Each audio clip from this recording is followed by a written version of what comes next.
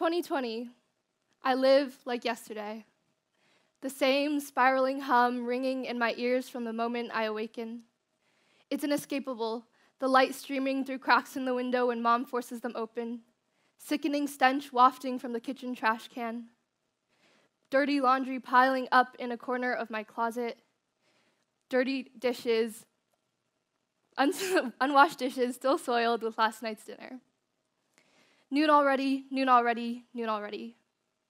But every day will be the same. I saw you those times I blacked out only to be surrounded by white walls and picket fences. I can feel the clock ticking in the gut of the earth, but you leave me no choice but to ignore and live on, waiting to survive. 2020, you make me feel sane, or insane, I can't tell. You surround me with the people who see me for who I truly am, the ones who cradled me and breastfed me and taught me to act human, human, human.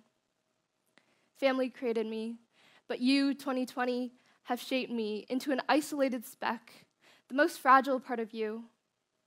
How I barely escaped the weight of a cough across 6 feet, a replacement for the daily illusion of 15 pounds strapped to my back, tripping on linoleum flooring.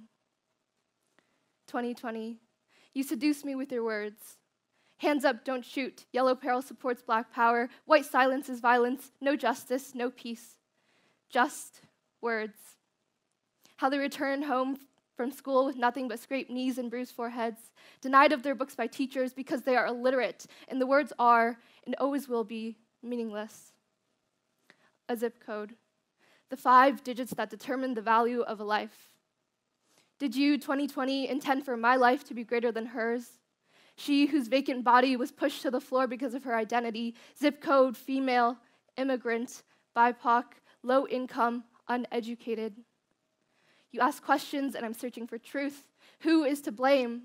Corporations, politics, systemic oppression? Me? I am nothing more than collateral damage.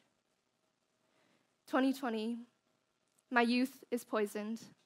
Our legacy is stained at the hands of sworn protectors of the law, and a virus takes the breath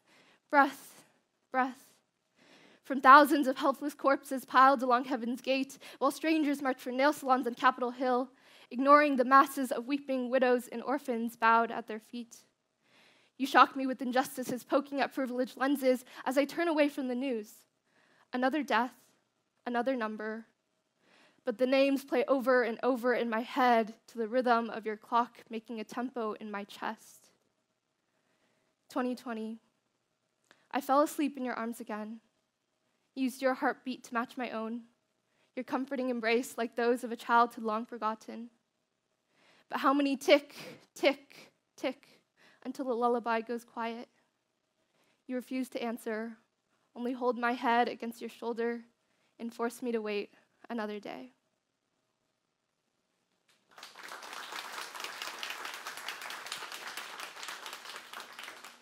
Thank you. So the poem I just read is entitled Catalyst, which coincidentally is also the theme of the event today. So when I was invited to speak, I naturally thought of this poem because of, 1, the title, and 2, the story that it tells about myself and my journey. And the story comes sandwiched between 2 pieces, a beginning and then a second beginning. So, the beginning. When I was young, I really enjoyed writing as a way to escape the world. So when I started reading and writing poetry, you can imagine my delight that I'd found a way to translate all of these complex emotions I was feeling into a form of language that could capture the world as I saw it, using stanzas, metaphors, and other devices to capture the dualities of English and reality, both of which their rules I could break with my pen. However, being like the classic introverted writer-child, these poems were just confined to 11 p.m. writing sessions, and this trend continued throughout middle school and high school up until 10th grade, when I applied to be the first Santa Clara County Youth Poet Laureate.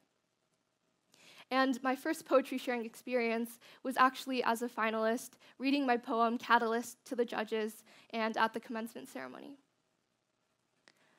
So to set the scene a bit, this was a couple months after 2020. I which, as you all know, was an explosion of chaos and political division and physical isolation for a lot of people in the United States. So Catalyst was my personal attempt to tackle all of this devastation and catastrophe like a way to cope. And ironically, this poem would also become my catalyst into a world of political activism, empowerment, and poetry sharing. So circling back, what came after this experience was like a second beginning. But I do say second beginning with hesitancy because it was less of a rebirth, but rather a reimagining of myself as confidence and as having a story that not only could be told, but one that needed to be told.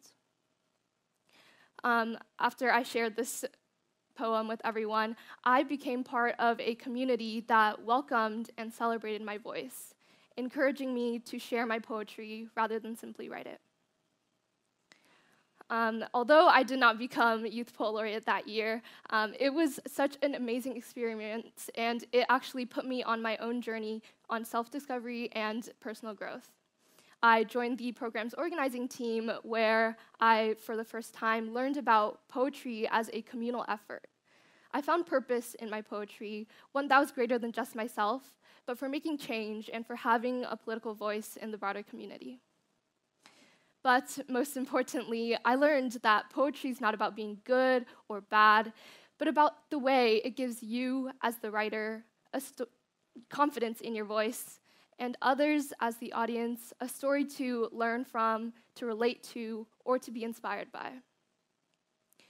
When people talk about the issues that they care about, they're often missing a why. Why should I care? For many people, it's hard to support these causes where you have no personal stake or personal understanding, but poetry can give you that why. As a young girl, I know what it feels like to have our voices ignored or rejected, so I hope that when I use it to speak up, other people will not only believe me, but also understand the courage that it takes to do so. Similarly, I encourage you all to use your voices to tell your stories, your experiences, and talk about the injustices that you see in your community around you. Give a face to the movements that you advocate for. Cultivate empathy. As I embark on my year-long journey as the second Youth Poet Laureate of Santa Clara County, I've dedicated myself to making sure that other youth get the chance to experience their voice being heard and for being valued for their authentic selves, as I did. So to kick off this vision, I'd like to encourage all of you guys in the audience today to try poetry sharing at least once in your life, whether you've never picked up a pen before or you're also a secretive writer by moonlight like me. Over the past 2 years, my life has completely flipped upside down, all because of my catalyst, the poem that I dared to share in front of an audience over Zoom. So I hope that these past 10 minutes can also be your catalyst to try something new and to put yourself out there and to be vulnerable. Although poetry may not be exactly where you end up, I've learned that it certainly has the power to be your new beginning, the open door to a realm of opportunity, but only if you're brave enough to try. Thank you.